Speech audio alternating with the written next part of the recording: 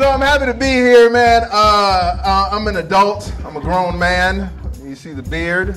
That's right, yo. I tried to grow a full beard. I know they're in style. I tried to grow a full beard, and then I had to trim it because I realized by day 3, there's a fine line between handsome and homeless.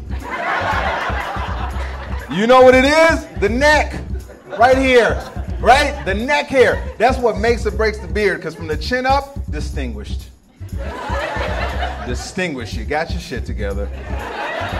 From the chin down, discouraged. You need to get your shit together. But look in society, look in this room. Depending on what you are, neck hair, viewed totally different. You're a white guy with neck hair, you can be anything.